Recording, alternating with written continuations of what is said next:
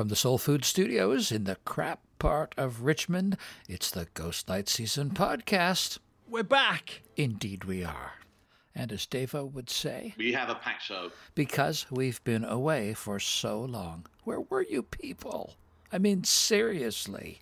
It's been 13 days. My gosh. Well, that does mean a packed show. Checking the old Soul Food answering machine, it looks like we do have at least one of our PT actors who's doing what actors do and phoning it in. We got a bit of poetry, this one about a backstage romance. We're going to dip into politics, don't worry, that'll be fun. And our man at the movies, our cinema correspondent, our friend at the festivals will be reporting live from Jeff. And who knows? Maybe there'll be time for a little football, which returns to live action tomorrow, Saturday, May 16th. Bundesliga! Okay, it's not Premier League, but it'll do under the circumstances. Brushing up my German, breaking out the Newcastle Brown Ale, popping down to Steveston to pick up my sweets and crisps, and maybe even a pie. I mean, the empire is built on pies. And to finish off, because tonight would have been the opening night of our season closer, not to be confused with the closing night of our season opener, which happened already. October 5th. I remember it well. Yes, on October 5th, when Pacific Theatre closed the Canadian premiere of Mother of the Maid. That's already happened. But I think it's equally important to remember what hasn't already happened, or to be more precise, what hasn't happened that was supposed to happen but hasn't. Attention! Attention must be paid! So we're going to hear a couple of familiar voices on a Greyhound bus, taking us at least the first mile or two on a trip to Bountiful. The trip to Bountiful. Bottom line, though, we've got ourselves quite a backlog here tonight. Mostly because I've been so darn lazy, but I mean, also, look, stuff's happening, important stuff. So we got quite the backlog of tunes, new tunes. Because what do you think songwriters are going to do in lockdown? Same thing they did when they were 15 years old, strumming guitars in their bedrooms. I mean, this social isolation stuff is mother's milk to these people. The water they swim in. You got a pandemic, bring it on. What songwriters going to do? Songwriters going to songwrite. What musicians going to do? Musicians going to music.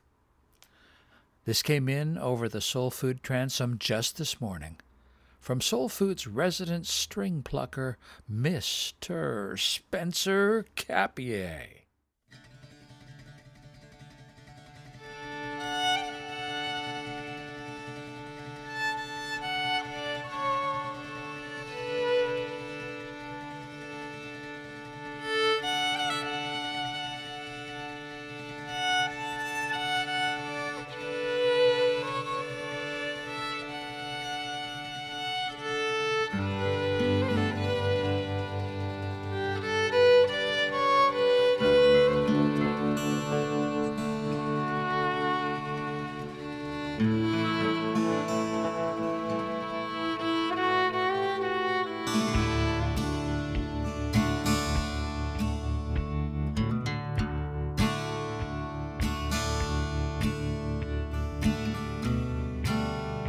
We have never in our lifetime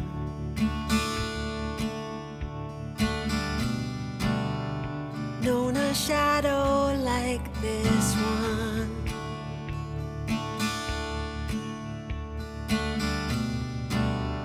Still, however long this night time, rest assured the dawn will come. And after this, the sun will be shining, and all we miss will come to us in a whole new light. And then may we never waste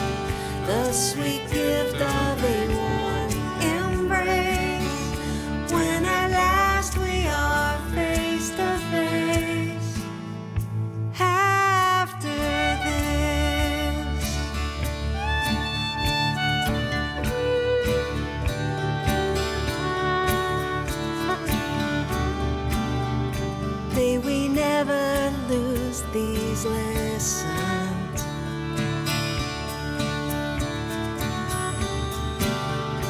till we take our final breath.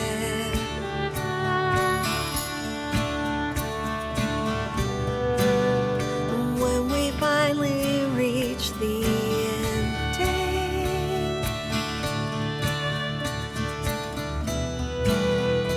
may we know there's something next. 'Cause after this, the sun will be shining, and all we missed will come to us in a whole new light, and there we will never waste the sweet gift of a warm embrace. When at last we are face to face, after this.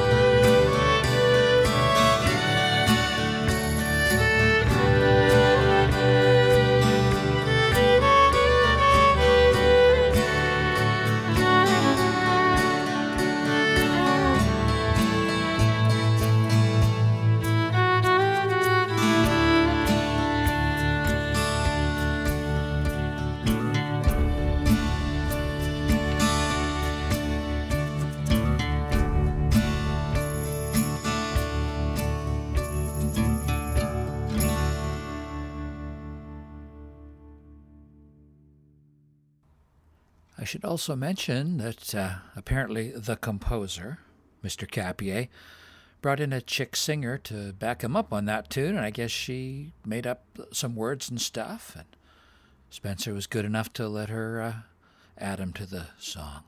Girl name of Carolyn Ahrens. I see potential there. Kid could go places. Thanks, Spencer, for helping out the emerging talent. But you tell me over and over and over again, my friend, you don't believe we're on the eve of destruction. It's time to come clean, to admit my shameful secret. I seem like a reasonably well-adjusted guy, certainly no paranoid nutcase. But I am a child of the Cold War. I walked home from grade 1 at Colonel Irvin's school in Calgary, under the shadow of a great gray pole, at the top of which was an air raid siren. We did practice lining up and filing to the gym in case the Russians attacked. In case, the end of the world. So, my awkward admission, I'm a prepper, a hoarder. I don't mean I bought a truck full of toilet paper 6 weeks ago. I mean that over the years I've been stockpiling essentials for survival in case of whatever.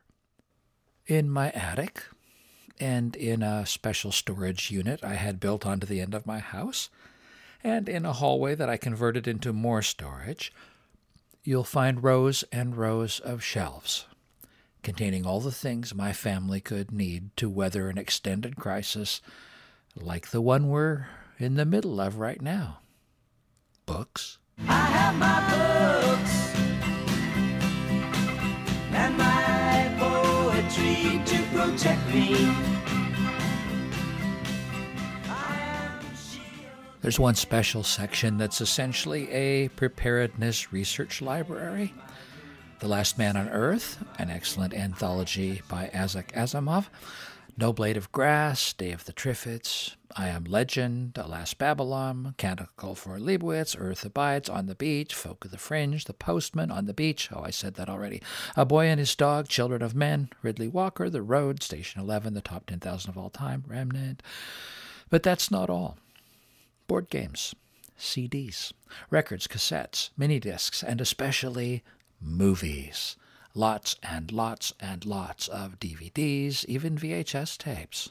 I am a rock. I am an island. So when what happened, I was ready for it. A friend told me recently, the people who are least affected by social isolation? Men over 55. Now that could be because we have entered grumpy old men years, and I won't argue that. But I have another theory. We are the bomb shelter kids. The little boys who grew up imagining the end of the world and what we would have to do to survive. I remember a game from my childhood where I pretended everybody else had disappeared and I was the last person alive on the earth. It would be on a day when everybody else was inside, like a rainy day or after the other kids' bedtimes, or maybe there was some big event that everybody was inside watching on TV or something, like a moon landing or somebody's assassination or Batman or something. But as a kid, I'd pretend they were all gone forever, destroyed by some nuclear war or Triffids or whatever, and I was left all alone on the planet Earth to try and survive by my wits. And then the game would go on for a bit too long. The game would start seeming a bit too real. And I'd start thinking maybe there really had been a nuclear war in Russia or somewhere, and that's what everybody was in watching on TV.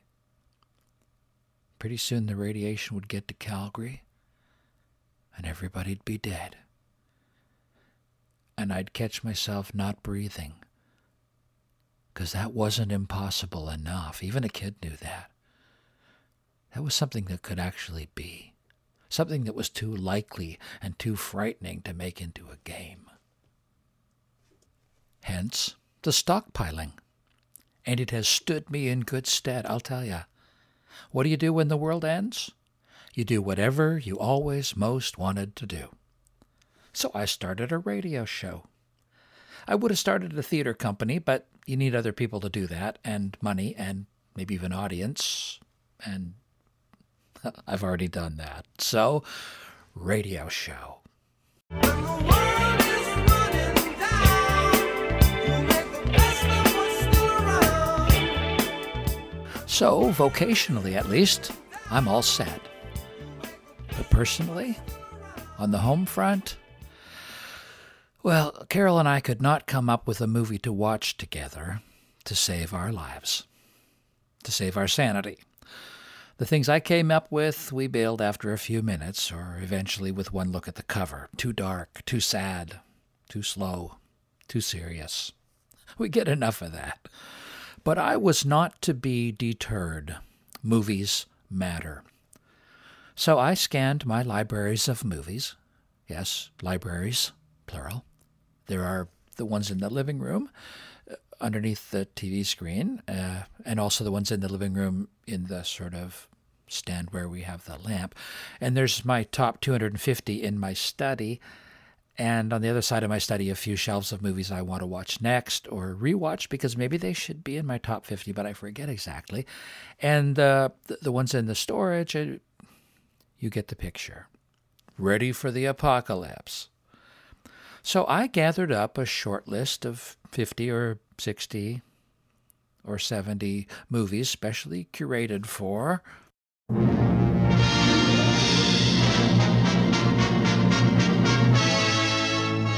the Cheerful International Film Festival. Comedies, romances, adventure flicks, a few kids' movies. Gotta have Babe. Maybe even risk a few tears with E.T. And the critics all agree. Both agree. It's a success. We opened the festival with a couple of my wife's choices, Joe versus the Volcano, which was perfection. Tom Hanks practicing a little social isolation out at sea. And What About Bob? The magnificent Babe. And something from the ever-popular Chiff short feature sidebar. Porridge today, Gromit. But for this viewer, the film that really struck home to this viewer seemed just very timely, at least for this viewer. It's been tugging at me since I played a little clip back in episode 3, Singin' in the Rain. Believe it or not, I had never seen it, though dozens of people, hundreds of people, have recommended it to me. But that song just stuck in my head. Good morning. Good morning. We've talked the whole night through. Good morning. Good morning to you. Good morning. Good morning. And what could lift a person's spirits more than that? I mean, it's practically the theme song for the Cheerful International Film Festival, the CHIF. There's our motto, separating the wheat from the chaff. Okay, maybe not. And oh my gosh, that movie, Singin' in the Rain, what a treat that was. Well, Mr. Simpson, we're really rolling. Yeah, well, you can stop rolling at once. Huh? Don, Lena. All right, everybody, save it. Save it. Tell them to go home. We're shutting down for a few weeks. What? Well, don't just stand there. Tell them. Everybody go home until further notice.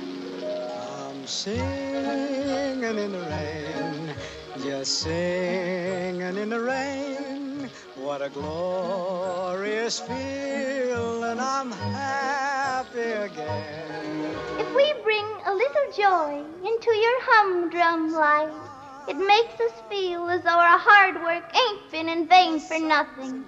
As a matter of fact, the grand jury of the Soul Food Ghost Light Season 2020 Cheerful International Film Festival have declared that movie the official film of the 2020 Film Festival. You were right, all hundreds of you. Everyone that recommended it, that flick goes straight to my top 250 shelf. Right between Silence of the Lambs and Sling Blade, which were not candidates for the Cheerful International Film Festival. Okay, so what's up next at CHIF? Well, who knows? Sky's the limit. Unlike most film festivals, we don't need a schedule. Whatever strikes our fancy when we decide to settle in for some popcorn. Maybe weekly screenings of Singin' in the Rain. Who's going to stop us? We are prepared for a good long time. I built walls, a fortress deep and mighty, that none may penetrate. Thanks, Paul. Artie? Yeah, we're on a first-name basis. Simon and Garfunkel, personal friends of mine. Okay, but that's enough with the old tunes. How about something brand new from Soul Food regular and personal friend of mine, Mr. Garth Brooks? Oh, sorry, I'll read that again. Personal friend of mine, Mr. Garth Bowen.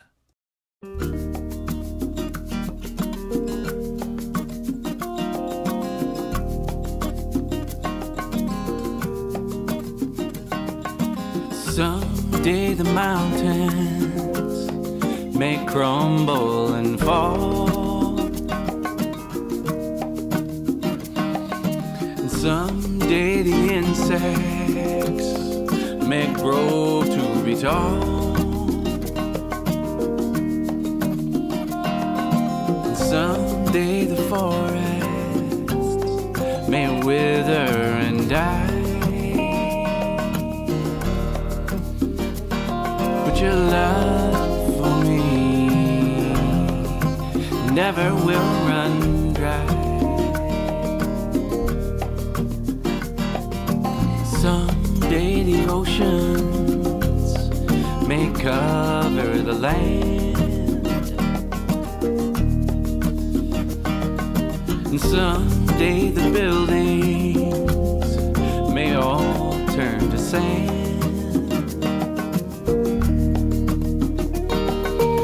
Someday the rivers may not be so pure, but your love for me forever will endure. Someday the soldier may be without foe. Someday the mighty may be brought low.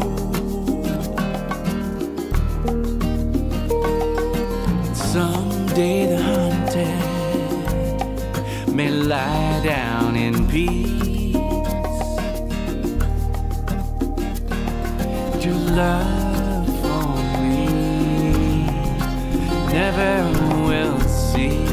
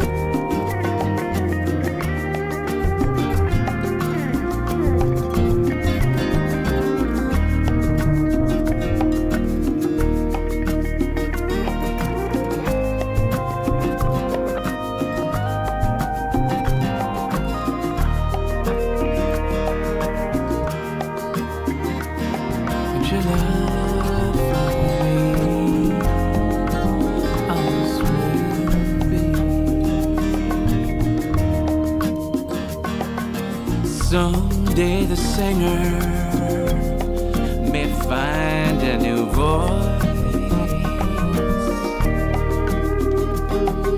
And someday the chooser may not have a choice. Someday the prisoner may all be set free. And your love for me always will be. Oh, when your love for me always will be. Yeah, your love always will.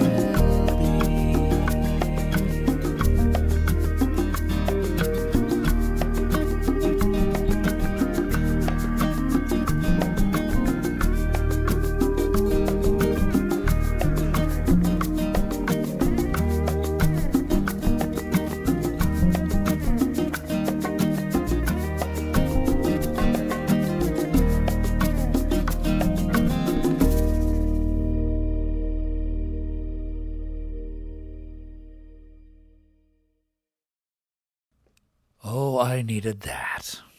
Wow, beautiful. Good words to keep in mind these days. Someday. That's actually not an entirely new song.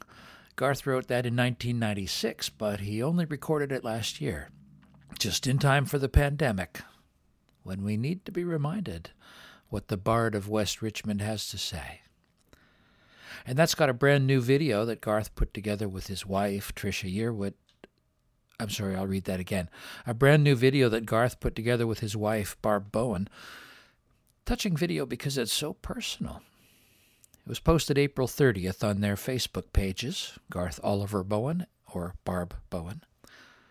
Tasty organ track by Brett Ziegler. Bee Gees by Leslie Hagen. Personal friends of mine. You can download that tune and the rest of his nearly new album, What There Is, at garthbowen.com. You know, we played you COVID Wars, a brand new tune from Garth, on an early episode of Ghostlight Season, and it has 1.7 thousand views on Barb's Facebook page. I'm not kidding. And Barb's only got 520 friends at her house right now. No, really. On Facebook, she's got 520 friends.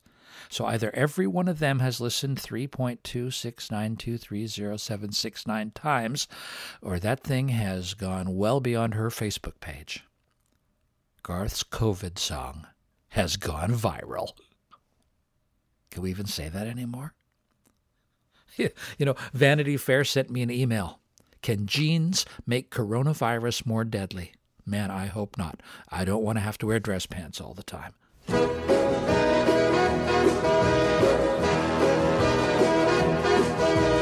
If you're feeling sad and lonely, there's a service I can render. Tell the one who loves you only, I can be so warm and tender. Call me, don't be afraid. Okay, it's time for our regular feature here on Soul Food, the Ghostlight season, with Pacific Theater actors doing what they do best, phoning it in. When it seems your friends desert you, there's somebody thinking of you. I'm the one who never hurt you. Maybe that's because I love you. Call me, don't be afraid, you can call me. So we'll just fire up that Soul Food answering machine and see what we've got here. Hi, this is Soul Food Studios International. Sorry I can't take your call right now. Please leave your name and message after the beep. I'll call you back. Just stepping into the shower for a couple minutes here.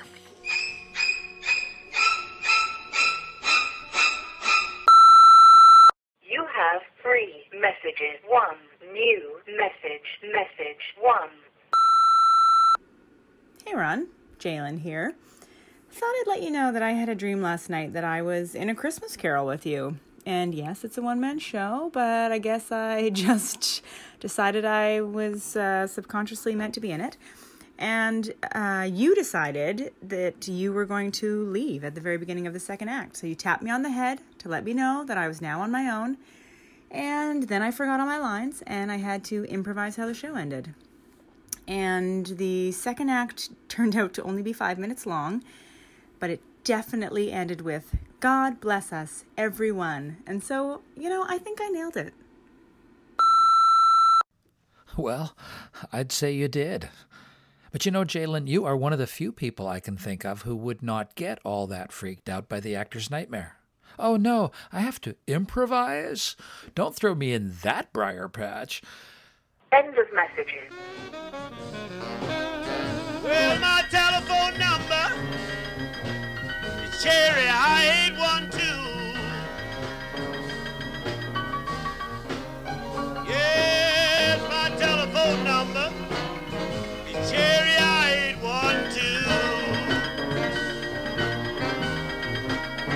So come on over, baby, when you're lonesome and lose your low down worried blues.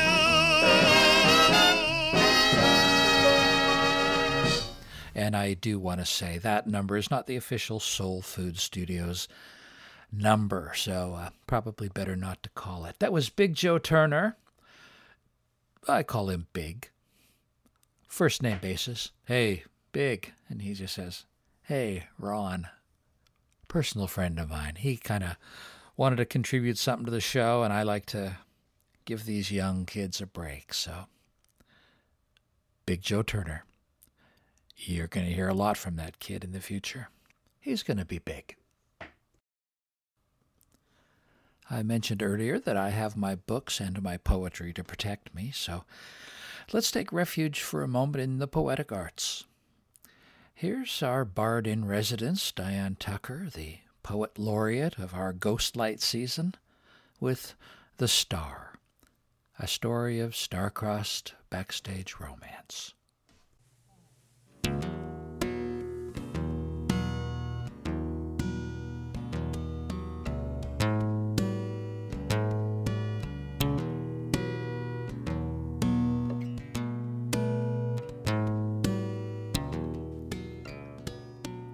The Star.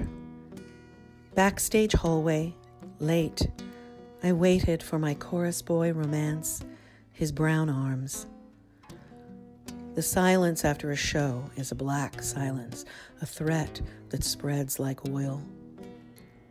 Into my wait wandered the star, a man too beautiful to risk even looking at. He stood in front of me, looked into the boys' dressing room, back at me. In his caressing baritone, he said something like, "It's hard to wait. It's hard to love." Then he kissed my cheek. Tenderly, I thought then. Now I think with pity, too. Years later, the star died of what his parents insisted was pneumonia. I wish I'd grabbed him those years ago and held on, answered his pity with pity. Admitted our beauty couldn't save us from that silent hallway, from its long emptiness.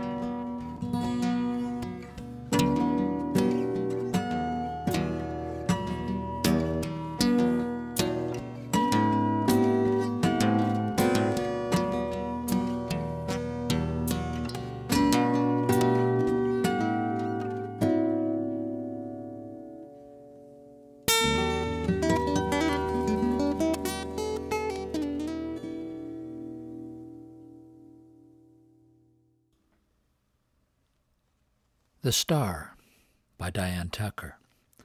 Music by Michael Hart from his album All the Things I Feel But Didn't Know How to Say. The song is Rainy Day Blues. The Star is published in the spring issue of The Maynard. https://themaynard.org/volume13 1/index.php. Copyright 2020 by Diane Tucker. Recording offered in agreement with The Maynard. Maynard. Contractual Obligations Department, Legal Division, Soul Food Audio Enterprises, International. Well, kids, this episode was supposed to have gone out last week, and then earlier this week, and then, well, now it's now, so it's too late to tell you that Thursday evening there was going to be a special concert by the Quirks that you could stream on their Facebook page. Oh, well, maybe we'll catch up one of these days. Maybe there'll be a pandemic so everything slows down and we can get around to all the things we really want to do. But we're not too late to listen to a brand new tune from Laura that she recorded for a compilation album produced by Yellow House Studio that was released just this week. The record is Artists in Isolation. The song is Sailor.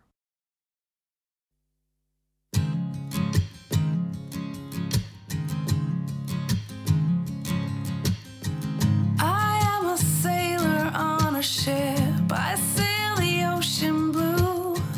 My ship reflecting all its colors and hues.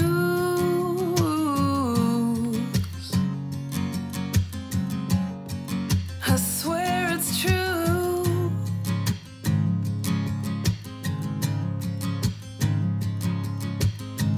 I am afloat on wooden hull. I feel the ocean move. My vessel groans and lumbers, humming a tune.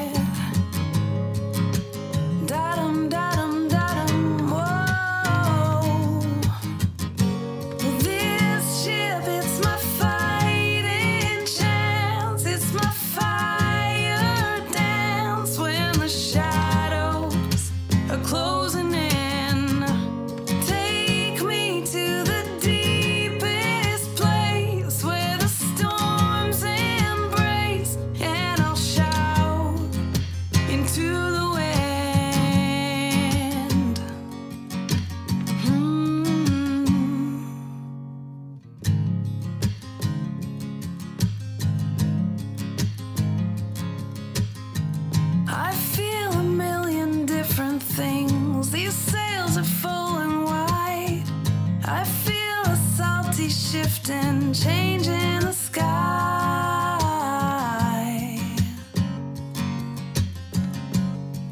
Just like the tide.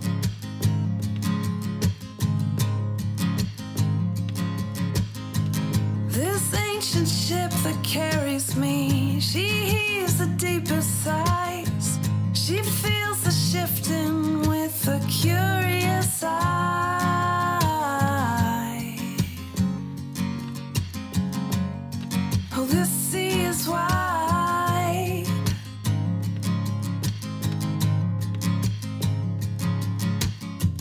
And when the water rises, well, I rise to meet it. Da-dum, da-dum, da-dum, whoa. She shouts a battle cry, but I shout to match it. Da-dum, da-dum, da-dum, whoa. This ship, it's my fighting chance. It's my fire dance when the shadows are closing in. Take me to the deepest place where the storms embrace, and I'll shout into the wind. Oh, oh, la la la la. Ooh, I am a sailor on a ship.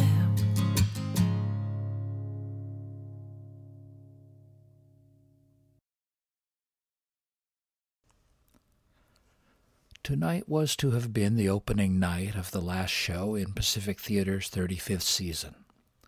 Horton Foote's mid-century masterpiece, The Trip to Bountiful. It's a play I've wanted to do for most of those 35 years.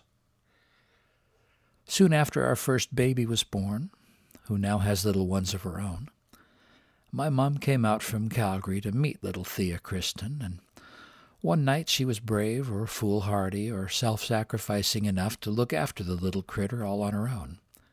I guess she'd done that sort of thing before, so that Carol and I could go see a movie. No, back in CalArts days, before that, I had slipped off to Westwood one afternoon with my buddy J.P. Allen to see a matinee. And maybe because J.P. was a Texan, or maybe because we just got lucky, or probably because it had Robert Duvall in it, we slipped into a cool, air-conditioned California movie house and watched Tender Mercies, written by Horton Foote. And I wept. And that was okay with my pal J.P., and Tender Mercies became my favorite film, and J.P. one of my favorite friends. Both things are still true. Not so many miles between Texas, where Horton and J.P. grew up, and Alberta, where I grew up. So when Carol and I went out to see our first movie since the new baby had come along, we went to see the latest from Mr. Foote, The Trip to Bountiful. And again, I wept. For all the same reasons as Tender Mercy, but also because it's about a resilient prairie woman and her son, and coming home to the place where she raised him. I've tried to get Trip to Bountiful into several Pacific Theater seasons, but I could never make it work out right. I had this vision of Erla Faye Forsyth as Carrie Watts and Kyle Jesperson as her soft-spoken son. And I had some pictures in my mind of how it could be staged, and I knew Carolyn Rapanos would take that idea and make poetry out of it. And finally this season, it was time. So I added Paige Louter and Caitlin Williams, and Stephen L. Cheshin and Richard Mean and Jade Munsey to the cast, and I invited Kira Fonzie to create and perform the music. Well, as it turns out, we're going to have to wait a bit longer to take that trip to Bountiful. But I've already waited a few decades. Another year or two ain't gonna matter much. Still, I didn't want tonight to pass by without something. So I asked Erla and Paige to bring us a couple moments from the play, and Kira to sing us through them. So why don't you settle back into your seat on the Greyhound, headed out from Houston, Texas, to a little bus station in Harrison. It's only a stone's throw from Bountiful. And listen in to the two women talking quietly in the seats behind you, in the middle of a Texas night.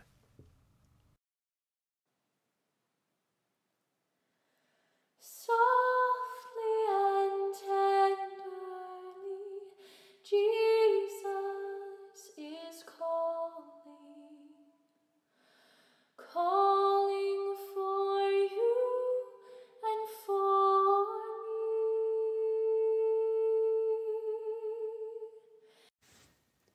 It'll be funny living at home again. We've been married a year. My husband was anxious for me to go. He said he'd worry about my being alone. I'm the only child, and my parents and I are very close. My father being in the oil business, we moved around a lot. I guess I went to school in 15 different towns along the coast. I guess moving around like that made me and my mother and father even closer. I hoped so that my mother and daddy would like my husband and he'd like them. I needn't have worried. They hit it off from the very first. Mother and daddy say they feel like they have 2 children now, a son and a daughter.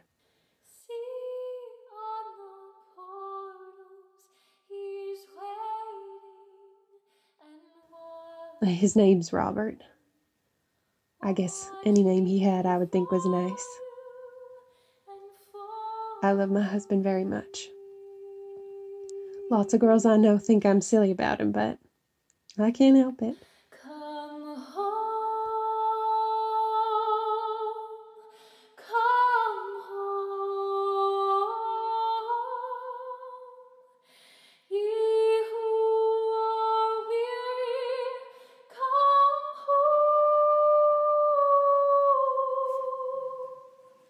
Did Ludi mention my heart condition?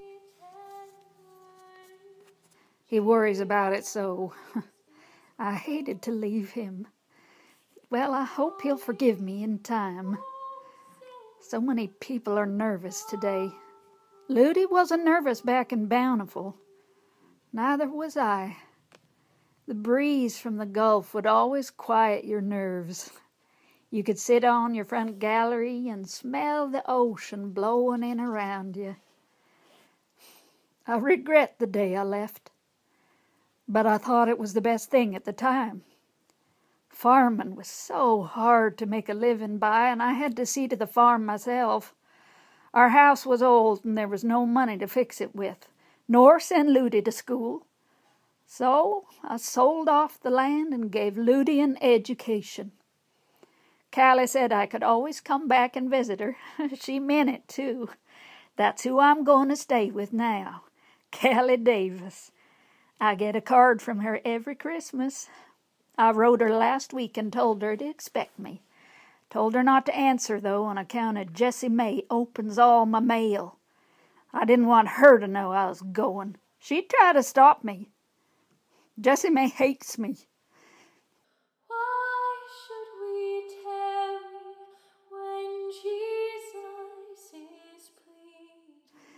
I don't know why, but she hates me.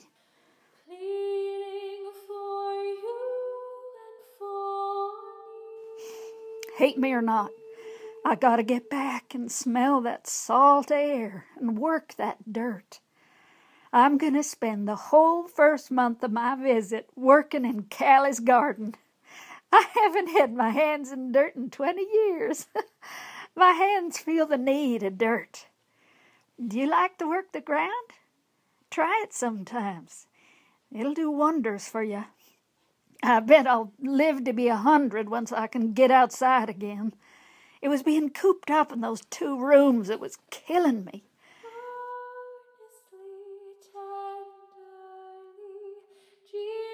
I used to work the land like a man.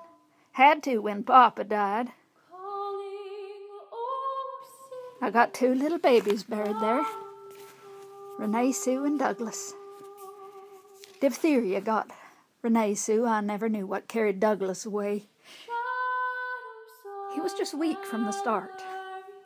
I know Callie's kept their graves weeded. Oh, if my heart just holds out until I get there.